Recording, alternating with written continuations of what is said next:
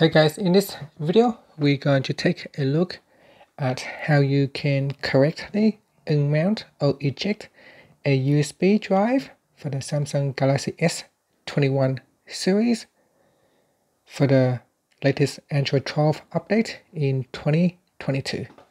So first tap on the home button to go back to the home screen. Then on your home screen or in the app screen, open up the Samsung folder, open My Files. In here is the file manager, and here you can tap on the option key on the side and then tap on unmount. And after you have unmount correctly, you can then remove your USB drive. Now another way to easily unmount your USB drive is to do it from the status bar at the top here.